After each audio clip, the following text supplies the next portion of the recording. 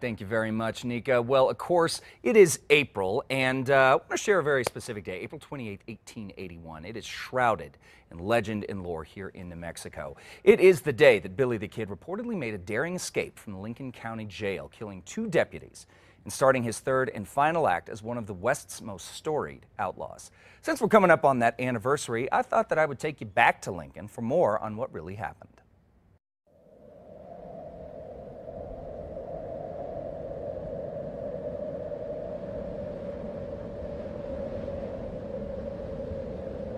There are few tall tales of the Old West as fascinating as those surrounding Billy the Kid.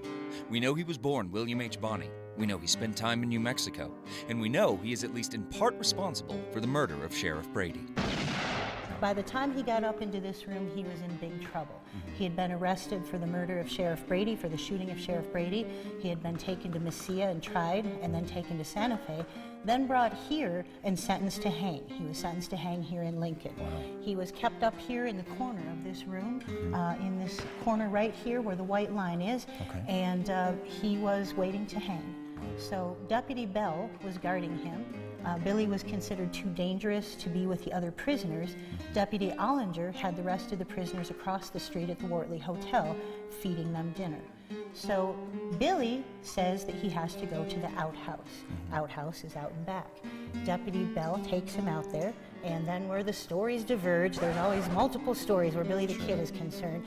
And so some people say there was a gun planted in the outhouse already, that a friend did that for Billy. Other stories say that he actually came up, he grabbed Deputy Bell's gun and hit him over the head with his handcuffs, and they scuffled at the top of the stairs, and then he shot Ollinger in the side. Ollinger staggers down the stairs and out the door and into the backyard, or Deputy Bell. Then Deputy Ollinger is over there feeding the prisoners. He hears the gunshot. He runs across the street and he says, "It's Billy, he shot Bell." And Billy looks out the window and he says, "Hello, Bob," and shoots Deputy Ollinger with his own gun.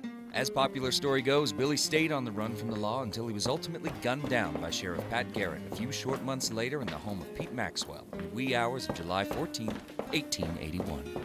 Why do you think Billy the Kid has such staying power? I mean, not just in New Mexico, but worldwide. You go to Poland, you go anywhere in the world, they know the name Billy the Kid. And that's what surprised me when I came to work here, is all these people from all over the world who come and want to know about Billy the Kid. It's the movies, first of all, that's how people know about it. But we have a fascination, we humans, with that archetype of the hero outlaw, you know, the free spirit standing up against impossible odds. You know, we still make movies, a lot of movies have that same theme. So we as humans have a fascination. We maybe admire those people or wish we were those people. But that character still stands out for us today. The facts, the myths, and the legends of Billy the Kid can be explored daily through the carefully preserved town of Lincoln, just a short drive from Albuquerque. For more information, mosey over to casa.com and explore history where it happened.